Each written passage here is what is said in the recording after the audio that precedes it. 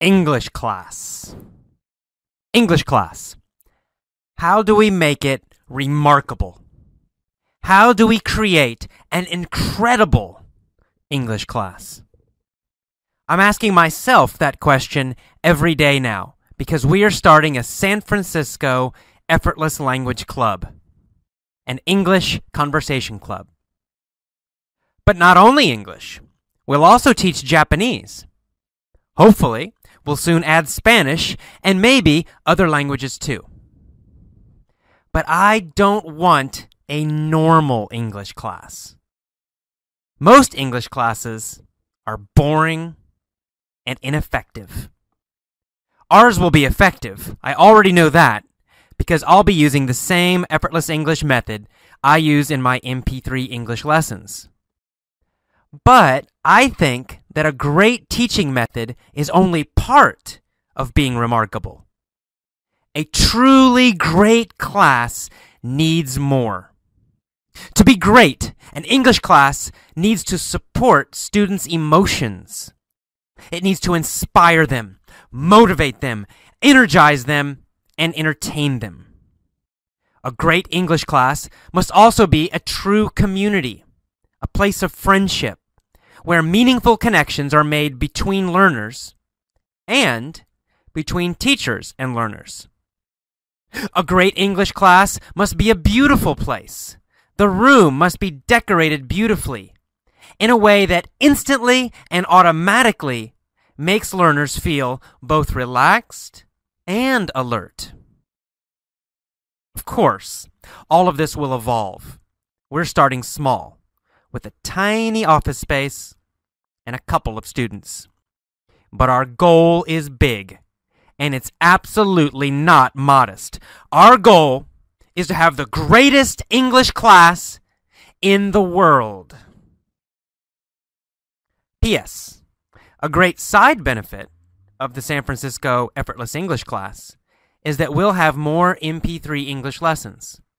I will record myself teaching every class. And every few months, we'll sell the new collection of lessons. English Club. Learn English online. Join a fun international club of English learners. Learn to write English by reading and communicating naturally. Join our Effortless English Club.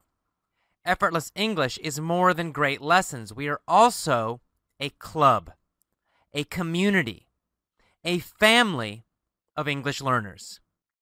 Let's be honest, language learning is a long process, and sometimes it feels lonely. You need friends, coaches, and helpers to encourage you. That's why an English club is so important. An English club is your support system. When you feel tired, they energize you. When you feel discouraged, they encourage you. When you have questions, they give you answers. When choosing an English club, however, it is very important to find very positive members. Unfortunately, some clubs and forums are filled with very negative people. For example, my wife Tomoe, who is Japanese, recently posted her introduction on an English community forum. The next day, some guy responded to her by correcting all her mistakes. He was cold, unfriendly, and condescending. You don't want that kind of club. What you want are extremely positive, enthusiastic, friendly people. You want an English learning family that will always encourage you. Our Effortless English Club is exactly that. We are very blessed with many wonderful people. Our members are absolutely fantastic. They are intelligent, extremely warm and friendly, and very positive. At the Effortless English Club, we simply do not tolerate negativity. We don't tolerate insults or personal attacks or criticism of other members. Our members will always make you feel welcome. So please, whether you join our club or another, be sure to find an English learning family that is positive, friendly, and warm, and enjoy your English learning.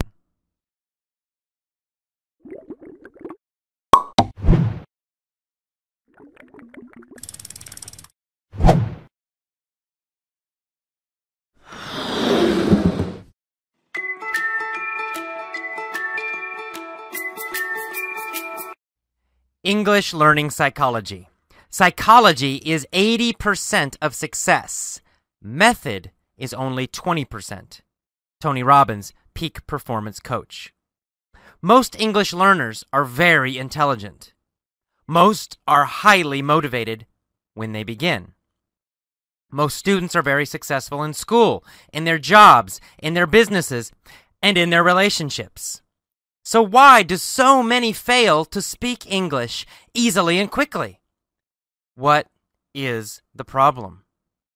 Why do people who are normally so successful fail in this one area? There are two answers to that question. 1, bad methods. 2, bad psychology. Learn English, methods and psychology. I talk a lot about methods. As you know, the grammar and textbook methods used in schools are terrible. They are total failures. Very few people will learn to speak English easily if they use those methods. That's why I developed the Effortless English system. It is a system designed to help you speak and understand real English. But even if you use my system, it's not enough. Tony Robbins is right. A great method is still only 20% of success. The other 80% is psychology. Psychology means motivation, energy, beliefs, rules, standards, and emotions. When learning English, psychology is very important. To succeed as an excellent English speaker, you must learn to manage your emotions. You must develop a psychology of success. One key way to do this is to manage your emotional states. In fact, this is probably the most important element of success psychology. Poor emotional states will lead to failure. Powerful emotional states lead automatically to success. For example, if you are frequently tired, bored, depressed, you will struggle to study English consistently. You will have poor concentration. Your memory will be worse. You will be more likely to quit or to study in a distracted or lazy way. You must learn to master your emotions. You must be energetic, excited, enthusiastic, and passionate every time you study English. Imagine smiling and laughing every time you listen to English. Imagine feeling energetic and extremely happy every time you listen to English. Would that make you study more? Would that make you learn faster? Would your concentration be better? Would you improve faster? Yes. Yes to all. So how do you do it? How do you get into a peak emotional state every time you listen to English? Here's my recommendation. 1, find some exciting, energetic music that you love. 2, before you start listening to your English lesson, play the music. 3, as this exciting music plays, raise your head, look up, change your body, pull your shoulders back, stand tall, then smile. Smile a big smile. Take deep breaths. 4, next, move your body. Dance with the music. Keep looking up. Keep smiling. Jump and dance. Lift your arms over your head as you jump and dance and smile. Feel the happiness and energy from the music. 5, stop and say loudly, yes! Say it again, yes! One more time, yes! 6, now play your English lesson. As you listen, keep your shoulders back. Keep your eyes up. Keep smiling. In fact, stand up and keep moving. Walk and breathe deeply as you listen to the lesson. 7, When you listen to the mini-story lessons, answer each question loudly. Don't be shy. Shout your answers. Keep your head and eyes up. Keep a big smile on your face as you answer with a loud voice. Number 8. If you begin to feel tired or bored at any time, pause the lesson. Play your favorite music again and repeat all of these steps. Add more energy to your body and your emotions. Then, play the lesson again. By managing your emotions in this way, you will study longer, you will remember more, and you will learn 2 to 4 times faster. You'll also teach yourself to be strong and confident when you speak English. Always be in a peak emotional state when you listen to my lessons, and you will always learn much faster.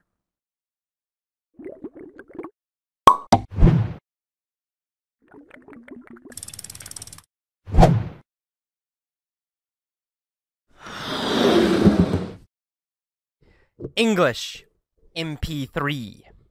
English MP3 lessons are the most convenient and efficient way to learn English.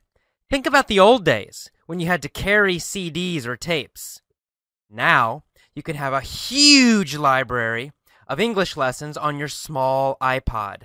You can easily carry it with you on the train, while walking around town, on the bus, while exercising. MP3 lessons make it very easy to learn with net time. Net means no extra time, and it refers to the time you must spend doing other things anyway. For example, if you must wait in line at the bank, why not listen to my MP3 lessons at the same time? When you must ride a train or bus to work, use that time productively. Turn on your iPod and learn English. When you go to the gym or go for a walk or run, you can also attend the Effortless English course. In this way, you double your productivity. You get your body strong and you feed your mind with excellent English input. English MP3 lessons and net time.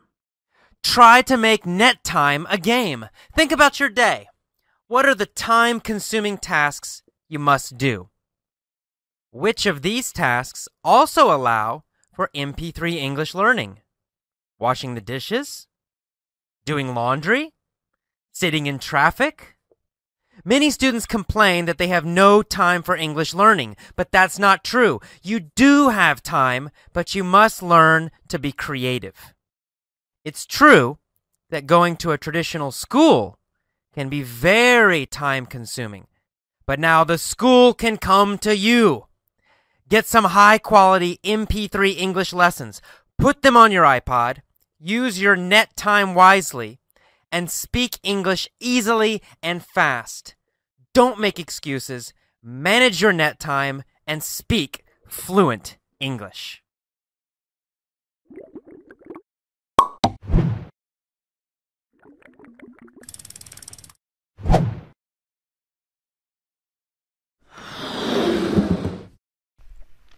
Exciting things. At the moment, I'm on vacation in Honduras. I'm on Roatan Island, scuba diving for the next week. So far, the diving has been fantastic. I've gotten my advanced certification and also certification in enriched air diving, nitrox. When I return to San Francisco, we'll be working on several new exciting things. At the moment, our 2 new teachers, Kristen and Chris, are working on new lesson albums. Kristen and I are finishing the movie lessons. As you know, my Effortless English Club lessons include 2 sample movie lessons. In these lessons, you have the text from a real Hollywood movie. For each scene, there's also a vocabulary lesson. I explain difficult phrases, especially idioms and slang. Then there is a listen and answer mini-story lesson, or more than one. This is the most powerful lesson. In the mini-story, we ask a lot of questions while telling a story. You answer the questions. As you hear the questions and answer them, you effortlessly learn vocabulary and grammar, and you learn them deeply. Some lesson sets also include a point of view lesson, in which we tell the same story using different grammar, past, future, etc. Chris and I are working on a core fluency lesson album.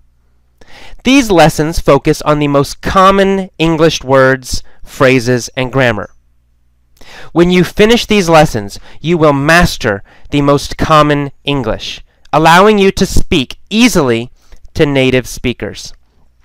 The core fluency lessons will be great for learners who want to strengthen their fluency, or for learners who are lower level. The movie lessons will be a great addition to my Effortless English Club lessons. You will continue to improve while learning more idioms and common American slang. So, continue to check this blog for more news about the new lessons. Meanwhile, the best way to get started is with my Effortless English lessons. Enjoy English!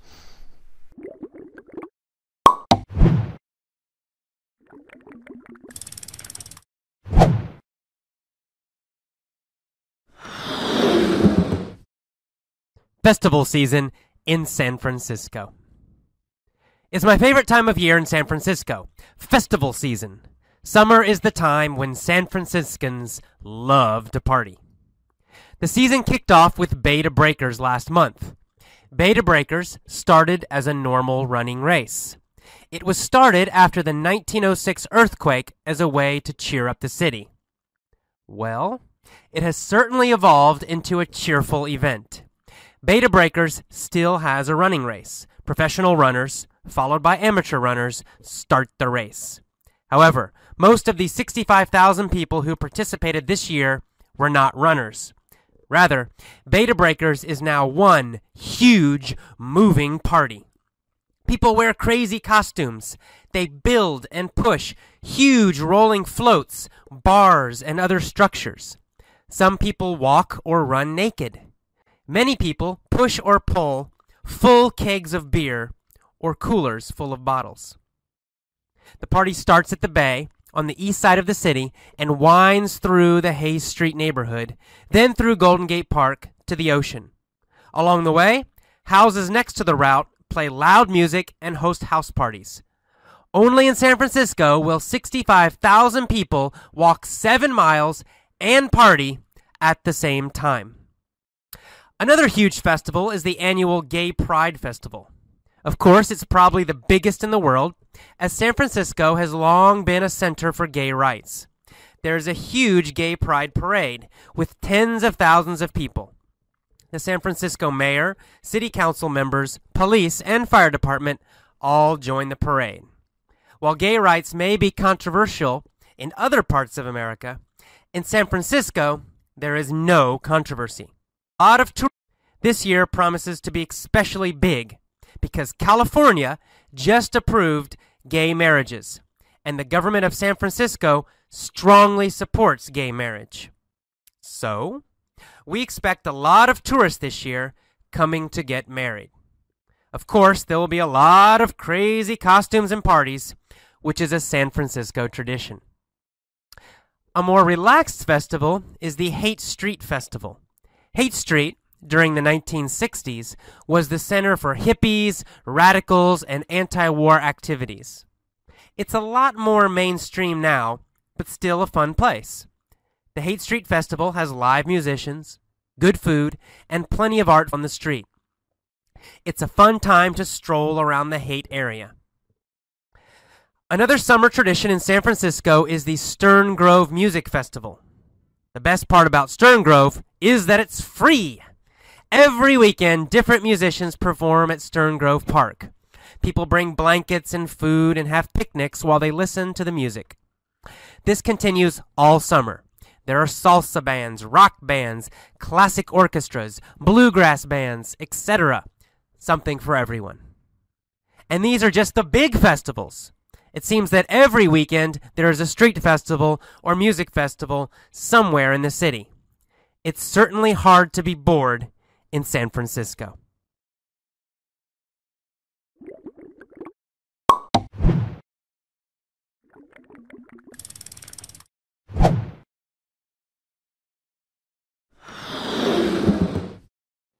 Fun in Osaka.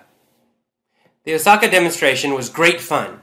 I particularly enjoyed meeting some of our Effortless English members in Japan. My only regret is that I didn't have time to talk to everyone longer. Next time, we'll schedule more time to just sit and chat.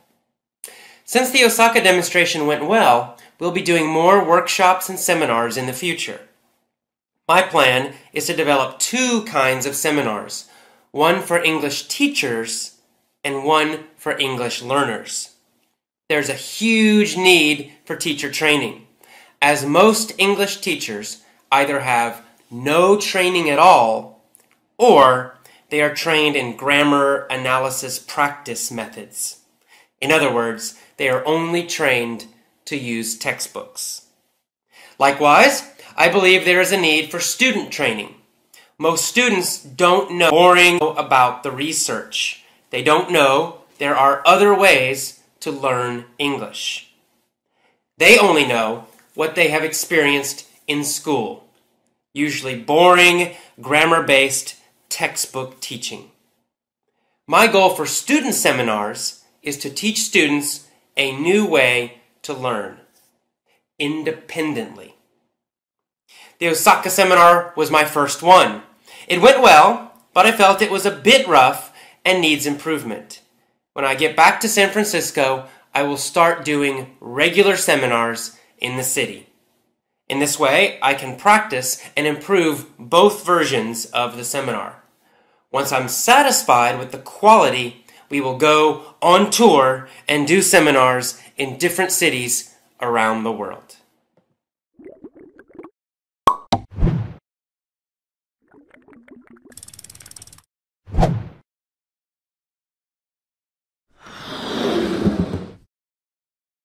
For us. As many members know, we have had a lot of problems with PayPal, the company that processes our credit card orders. This has been very frustrating for us and very frustrating for many of our members. We apologize for the problems some of you have had with PayPal. We do have some good news. Yesterday, we switched to a different system. We are now trying Google Checkout. In general, Google is a much better company with much better customer service. We have talked to them about our needs and concerns, and we are hopeful that Google's checkout system will be a big improvement. We plan to test Google Checkout for 2 weeks, then decide whether to switch permanently.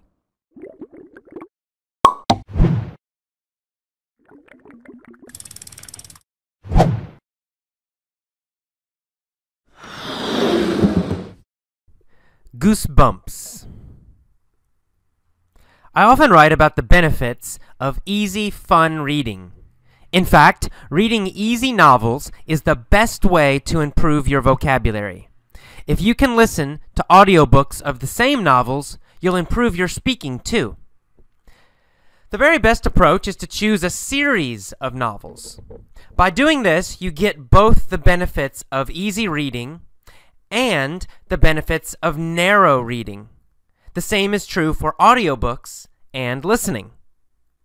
Members often email and ask me, "Can you suggest a series of easy novels?" So, here are a few that I recommend. Goosebumps by R.L. Stine. These are scary novels for children. They are about monsters and mysteries and other fun stuff.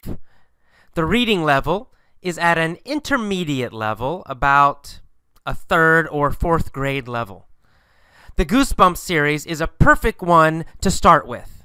In fact, I just started reading my first Goosebumps novel in Spanish, and I have ordered many more from Amazon.com. The Hardy Boys. The Hardy Boys is a very old series. I read the books when I was a kid.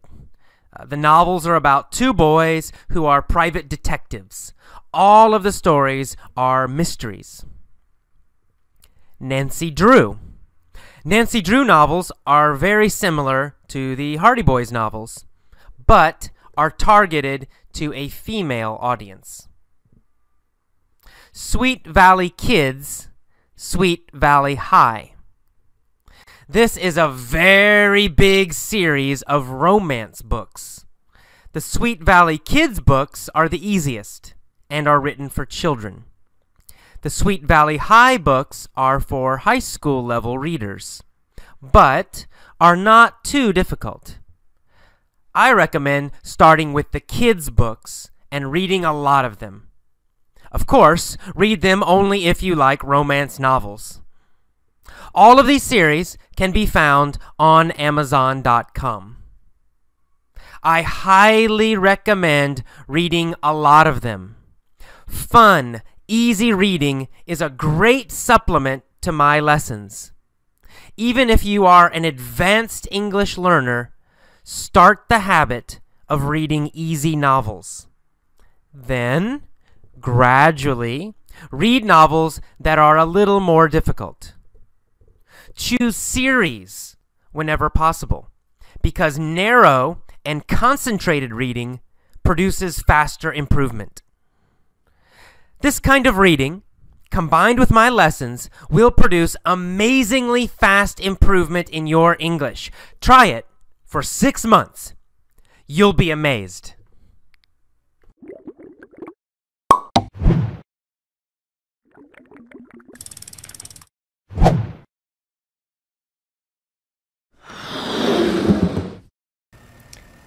Idioms. Idioms are phrases that have a different meaning than the individual words in them.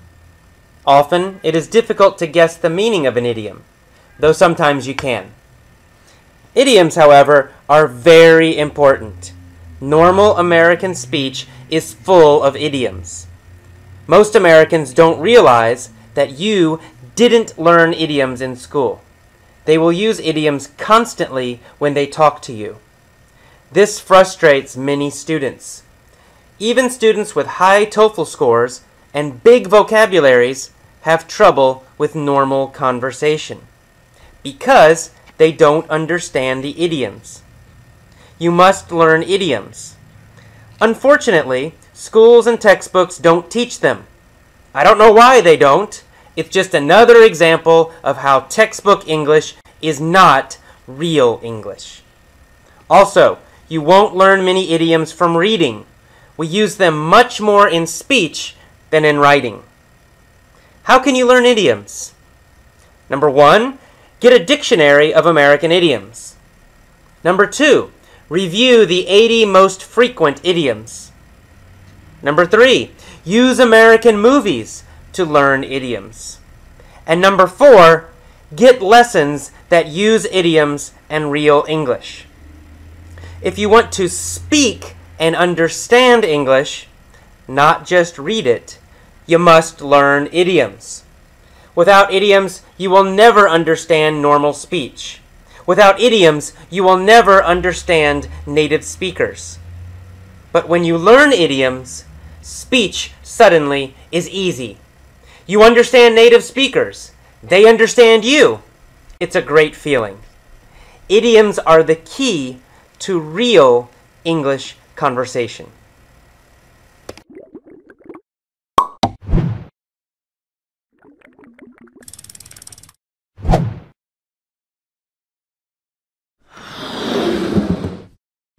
Kick ass with English. I want you to kick ass with English. Kick ass is a very common slang phrase and one of my favorites. It has two meanings, depending on the situation.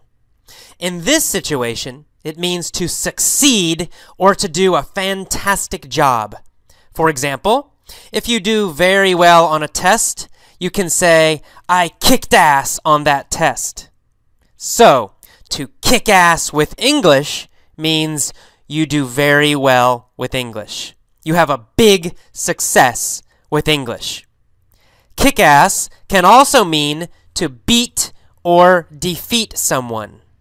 For this meaning, we usually add an object.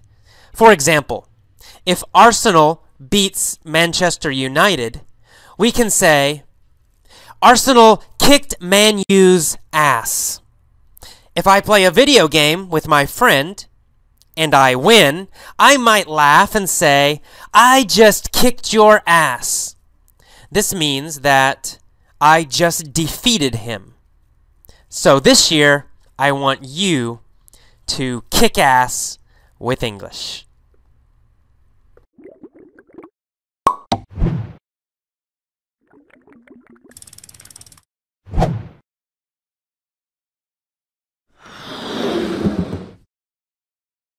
Learn business English effortless style. Business English lessons with a strong focus for small business and entrepreneurs. That's how I describe my new Success Business Lesson Pack. As always, I did not want to create normal, boring lessons. Unfortunately, most business English lessons are incredibly boring, even worse than regular English lessons. Most business English lessons are filled with horribly fake and boring dialogues. Most contain no valuable information, other than long lists of business vocabulary. As you know, I never teach in a boring or conventional way. I decided to make my Success Business English lessons totally different and unique. Business English lessons that teach business. First, I decided that the content of the lessons must be interesting and useful. Anybody can make a list of vocabulary. In my business lessons, you do learn business English, but you also learn something much more. You learn the business secrets that I have used to build my own company, Effortless English LLC. I started my company 2 years ago with $200. I don't say this to brag, but rather to convince you that the business principles you learn in my Success Business English lessons are powerful. In these lessons, I teach the principles, the secrets, the strategies, and the specific practices I have used to build my company. I teach you how to create inexpensive products or services that excite people, how to be noticed in a crowded marketplace, how to advertise and market successfully, how to create a powerful brand, how to create and keep customers who absolutely love your company. I also teach you important tips for managing your personal finances.